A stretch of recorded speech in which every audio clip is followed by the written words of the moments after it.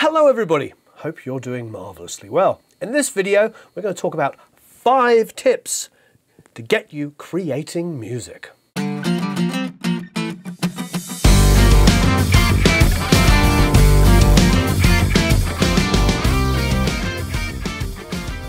So welcome back to Produce Like a Pro. Please hit that notifications bell down there, the subscribe button if you haven't already subscribed, and please hit that like button. It's all rather lovely when I get to see that you liked the video.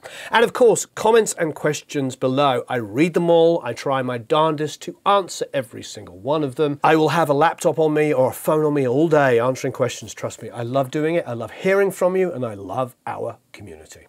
Okay, so what is my first tip? So what's the best way to get started making music? Well, number 1 is just get started. Now, I know that sounds silly. I used to wait until I was inspired. And when I waited until I was inspired, I would probably make music once every several months. Now that I have a really busy life, I just set aside time to make music. And the great thing is, well, I'm not just talking about like working with an artist, playing guitar, playing bass, doing overdubs, mixing, whatever. I'm talking about music. I like to make music. I got into this to play guitars. I wanted to be Brian May. It's pretty freaking obvious.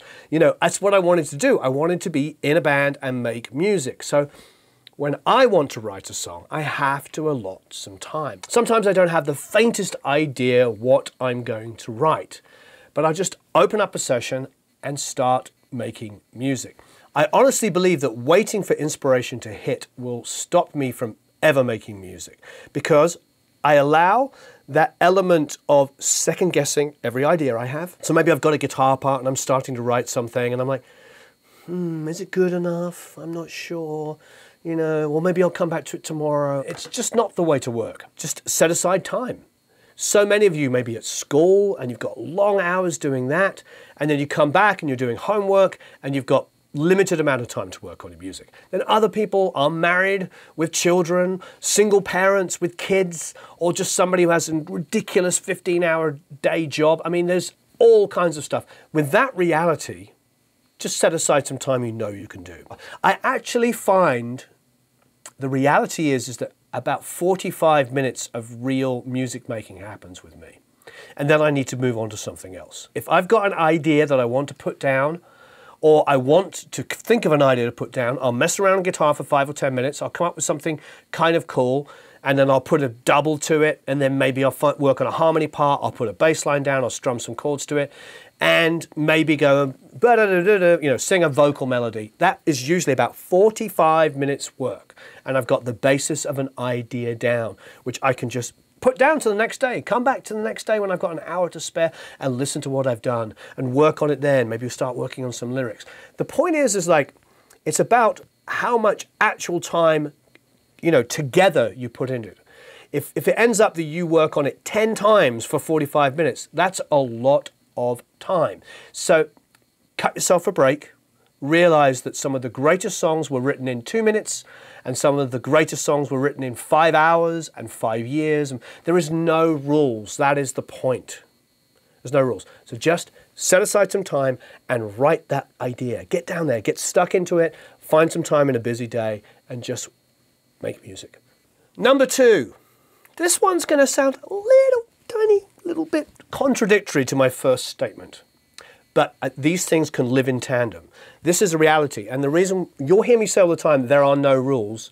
Let me just second that again. There are no rules. There are 0 rules, no rules. When somebody's telling you how to do things or not to do something, these are just guidelines. And these are things that have worked for me. But number 2, again, is be ready to record at any time. So why am I saying that? Well, because in the last one I said that, you know, set aside time, don't only record when you have inspiration. And then I said to you, inspiration maybe only comes to me like once a month, where some amazing melody just flies through my head. Okay, what happens then? I reach for my phone and I go to the memo and I sing the idea in, or I play the guitar part into my... The point is like, be ready to record, because inspiration is kind of weird. And you can wake up at 4 o'clock in the morning humming a melody, pick up your cell phone and sing it in there. There's a really famous story that you may have heard 100 times before, but Keith Richards supposedly wrote Satisfaction like this. I think he was playing a show After the show, he got wasted drunk, and he used to always tour with a little reel-to-reel tape recorder. And so Keith Richards had this reel-to-reel, and remember they used to have those mics with like the doing spongy things, for those of us olders remember our parents having these things. Anyway, the story goes is that he wakes up in a drunken stupor at like 4 o'clock in the morning, picks up his guitar and goes down, down, down, down, down, down, down, down, and plays one of the most famous guitar riffs of all time. He wakes up, I don't know, 10 o'clock in the morning, let's just say. He wakes up and he looks over and his reel-to-reel's going like this to tape, and he doesn't remember waking up in the middle of the night. So he said he re-spooled the tape and played it back, and it was basically this, down, down, down, down, down, down, down, and the sound of him falling back to sleep. So my point is like, even Keith Richards could have lost that guitar part. We would not have had satisfaction. He had a reel-to-reel. We've got cell phones, we've got tablets, we've got laptops. The point is just be ready to record at any time. Now we can take that one stage further. That means like have your setup, your laptop, your whatever you use, your computer, your tower, whatever it is, and just have your interface plugged in. Have it so that it's always ready to go. Interface is in there. Have a microphone just patched in. We usually, that's there. We have a microphone sitting on a stand over there. And it's actually powered up, ready to go. It is a Lewitt LCT 550. It's a condenser microphone. And I can pull that out at any time and just plonk it in the middle of a room. Or we can just press record on the channel it's coming into. Why do we have that? Well, because we're always writing songs in here. If you're a guitar player and you have an amp, have the amp mic'd up. Have your little USB MIDI controller always plugged into your interface, always ready to go. Just have like something really, really simple that you can always get started. So be ready to record. And quality does not matter, getting the idea down. If all you've got is a laptop, or you've got is a cell phone, or you've got whatever it is, just record it. Get the idea down. And if you do have a studio set up ready to go, have it ready to go. Have it so you can get to it pretty darn quickly. Number 3, listen to other genres outside of the genre you work in. This is really big because it's actually very, very obvious. If you think about all of the great music made in the 60s, or you know what, go back to like the earliest forms of blues and jazz. Those were African Americans that were in the turn of the last century that were taking their African tribal music and taking it with European music, using European instruments and creating something completely unique. The blues and jazz, frankly, mixing in with some, classical and stuff is what inspires us to make music. Obviously, folk music, is where country predominantly comes from. But when I think of like my upbringing and the bands that I loved when I was a kid, they were all English guys like me trying to sound like black blues guys. My point is like, you always take from other great things. I mean, to me, if you don't know who Robert Johnson is, you shouldn't be doing music. I mean, Robert Johnson wrote a handful of songs which have been covered by every single amazing musician ever. Half of the Stones catalog so far feels like, that, let alone Zeppelin and everything else. So all of these artists influence so much of the music that we do.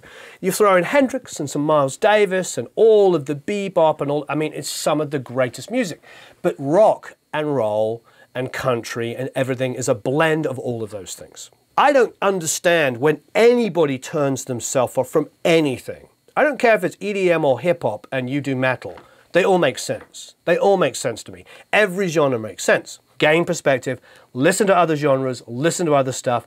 Don't block yourself out. You can go back to the oldest of the old, you can get the newest of the new and everything in between, but always be looking for other things outside of your very narrow world that we all fall into. Trust me, I fall into the same problems all of the time. Look outside of it for inspiration. Number 4. Okay, this one's a little contradictory to an earlier one. But again, like I said, these tips are all ways for us to get to make music. They don't have to run concurrently. They don't actually all have to work at the same time. But this one, number 4, get outside of your comfort zone. What I mean here is like, if the only way you record ever is to flip open your laptop plug in your USB keyboard, search for a loop, put the loop across, start going down, copy and paste, blah, blah. If that's what you do, great. Next time you pick up and start working on a song, don't do that. Do something different. Find a different source. The point is like break up the monotony of what you do. Get creative, think in a different way. If you're always starting with the drum loop and then building tracks on top of it, you know what? Start with a piano vocal. Start with an acoustic guitar vocal and work backwards. There's a million ways of doing it. If you have one way of working, try something different. And also gear. Gear is a big one. Do you always use this and go through that and use that mic and blah, blah, blah and do all this? I fall into that trap all the time. I have an amazing setup for guitars. I have an SM57 going into a BAE 312, going into a Spectrasonics compressor. I was doing guitars earlier today and we just tapped that compressor, Spectrasonics, ever so lightly.